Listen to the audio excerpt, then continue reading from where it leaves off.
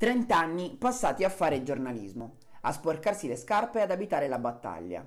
L'ospite di A tu per tu di questa settimana è Antonio Mascolo. Al fondatore di parmarepublica.it, nome storico del giornalismo emiliano, abbiamo chiesto di dirci cosa ci rimane del mondo da lui raccontato. Effettivamente, se io dovessi mai scrivere un libro sulla mia permanenza nel giornalismo, si chiamerebbe Sono un giornalista fortunato, nel senso che ho fatto in gran parte quello che ho voluto.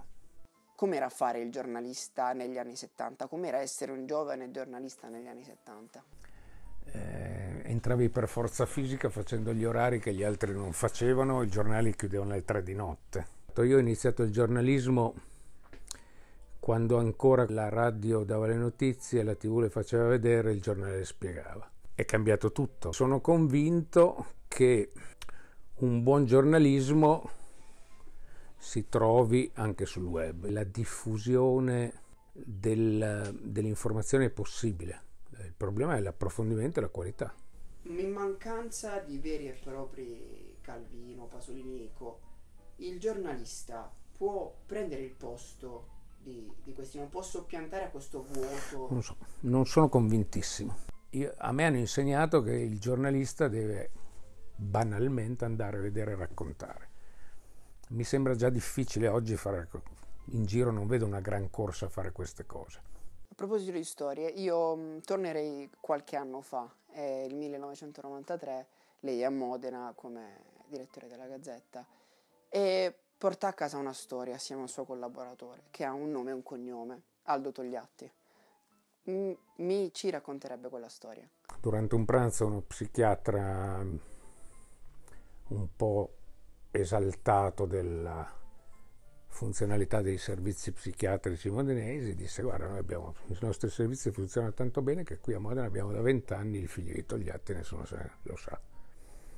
Io lì rimasi immobile, cambiai argomento, il giorno dopo mi misi a lavorare con un collaboratore che si chiamava Sebastiano Colombini, andammo poi in questa clinica che era di fatto legata all'allora PC e trovammo dopo 20 anni così il figlio di Palmiro Togliatti, Aldino Togliatti, accusato di essere matto in quanto voleva andare in America. Domandammo il pomeriggio della pubblicazione, precedente alla pubblicazione, a tutti i mega esperti di Togliatti, dal suo segretario a Giorgio Bocca, così, se sapessero qualcosa di Aldino Togliatti. Pubblicammo le loro risposte. Un normale servizio di cronaca, secondo me.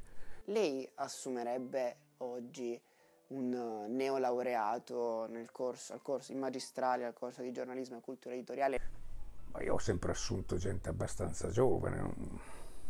Non è questo, è che il problema è la tenuta. C'è un vecchio detto giornalistico che se sei sicuro di essere curioso fino a 70 anni fai il giornalista, se non cambia mestiere. Io credo che i giovani devono veramente, ma è un parere mio personale, io l'ho fatto e ne sono molto contento, cioè veramente fate quello che volete fare, siate appassionati fino all'intelligenza, lavorate in maniera totale per quello che vi piace, qualcosa succederà.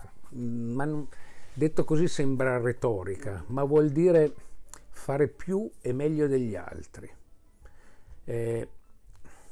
Sempre Baldassare Molossi insegnava una cosa, diceva sì, ok, scrivere più o meno sanno scrivere tutti, cioè, magari sciattamente, ma sanno scrivere. Il problema sono le idee, incrociare le idee.